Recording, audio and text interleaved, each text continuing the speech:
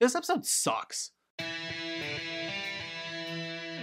Welcome to Ranger Reviews, a web series we look at episodes of the TV show Power Rangers, then discuss them. Today we're exploring the 39th episode of the show Power Rangers Turbo, as well as the 244th episode overall, titled The Curveball. We begin this episode at the baseball field where a game is happening. TJ is in the outfield getting an out. The teams change and it's a tied score, and TJ calls a guy on the opposing team a sucker. Dude, chill. He then tells his teammate what bat to use, and then he tells Ricky to hold the bat tighter. Then his communicator goes off, and apparently Carlos is there playing too. Who let him off the soccer field? A teammate yells how TJ can't leave because he's half the team, but they leave anyways. They talk to Alpha, who says that the others are being attacked by Rygog and Piranhatrons. Shift into Turbo! They flip in, helping out the others in the battle next to Stormblaster. This is a pretty nothing fight except for the fact that Stormblaster is also fighting by opening and closing its own doors. Rygog and gang then just retreat. What a waste of my time. They were apparently after Stormblaster, but TJ and Carlos really don't care. They have to get back to their game. They show up and someone says, "Great, we won't lose now." Apparently TJ is up to bat and he's definitely being cocky to the pitcher. TJ hits the ball hard and it pops up, going out of the park, so it's a home run. Some nerd is out there by himself getting the ball. He then walks over and apparently he's Heath, the new guy. They introduce Heath to TJ and apparently he's on the other team, and when TJ tries to shake his hand, gives him the ball instead. He then says that TJ is good, which is better than the rest of his sorry team, and then he wants to go head to head against TJ.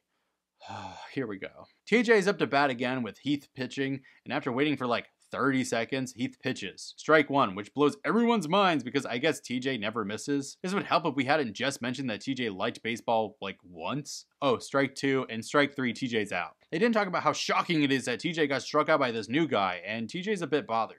At the youth center, TJ straight up walks into people because he's reading a book, walking over to Ashley, Justin, and Carlos, and he tells them that he can't make it to the movies tonight because he wants to spend some time in the batting cages, and he's reading about batting techniques. Some guys from the rival team come over and make fun of his book, walking away.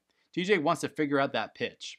At the field, Bulk and Skull are trying to line the field, but they don't have any chalk, running into their new boss, who wants the lines in the field to be perfect. Of course, the two get covered in chalk. Okay, whatever. At the field again later, everyone is wearing the exact same clothes, which means they didn't do laundry yet. You nasties. TJ is batting with Heath on the mound, and oh my god, this is taking so long. TJ is struck out again, and TJ is just defeated over this. Was this script like 9 pages long? Detox then sees that TJ sucks via the periscope, and Porto introduces Strikeout, a new baseball-themed monster. This is feeling very season 1. She wants him to pitch against the Power Rangers. At the field, TJ compliments Heath on such a great pitch, and he says that he won't tell them how to hit it when it took him years on developing that pitch. Then communicators go off again, and Carlos and TJ have to shift into Turbo. They must have filmed this entire episode in like a single afternoon.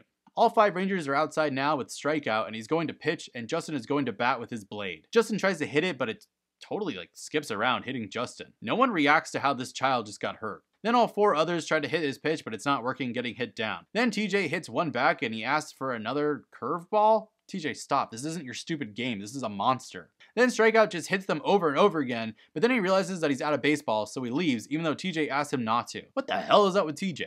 TJ and Carlos show up at the field again, watching Heath practicing pitching, and TJ is pissed off because he can't figure out how to hit that damn curveball. Carlos leaves, saying that he'll see him later at the youth center. TJ then just locks eyes longingly with Heath before he bikes away. On a dirt path, TJ is biking when Heath comes up asking if he wants to race, and TJ says, "No thanks." I don't know why, but this made me laugh. Heath says he's scared and that he's going to win again, and Heath literally drives off of a fucking cliff.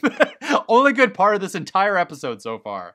TJ hurries over, seeing Heath dangling from the rocks, and TJ grabs his hand. Feel like there should have been a barrier there. TJ finally pulls his loser up after like 3 minutes of struggling. Heath says he owes TJ, and TJ says no, he doesn't, leaving him there alone without his bike. The next day at the goddamn baseball field, Heath is practicing and TJ and Carlos show up. Heath calls TJ over and he starts explaining how to hit the curveball, and he starts explaining everything to TJ. Carlos's communicator goes off and he runs away, and he finds out from Alpha that Strikeout is back. So Carlos is heading out. The other 4 Rangers show up, taking on Strikeout, who is looking for Red. He ends up pitching a damn bomb at them. Also, TJ hits the curveball from Heath, who is pitching from an entirely different location at this point. TJ's communicator goes off and he says that he won't tell anyone how to hit the curveball, but he's gotta go. Then TJ shows up with a red baseball bat at the battlefield, and the Rangers run over to him. TJ then tells Strikeout to give it his best shot, and after another 4 minutes of smack talking, TJ hits the curveball into space. Why would you not just hit it back at him? Then Strikeout freaking cries. My god. Detox yells for the torpedoes to be fired, making Strikeout giant, so the Rangers call out their Turbozords, forming the Turbo Megazord. They immediately go into their spin-out attack, and Strikeout pitches a ton of balls toward them. They do their spin-out, hitting them all back, and then slashing him, making him explode. What a terrible monster. On the space base, Rygog and Elgar are wearing baseball attire, and Diotox talks about how much she hates baseball, which causes them to throw everything away. That was mildly funny. I'll take it. At the game, someone is up to bat, and he's terrified to bat against Heath, and TJ tells him to just give it his best shot. Apparently, one more out, and Heath's team wins. The guy gets a strike, and Heath goes over, explaining to literally everyone how to hit the curveball. Is this...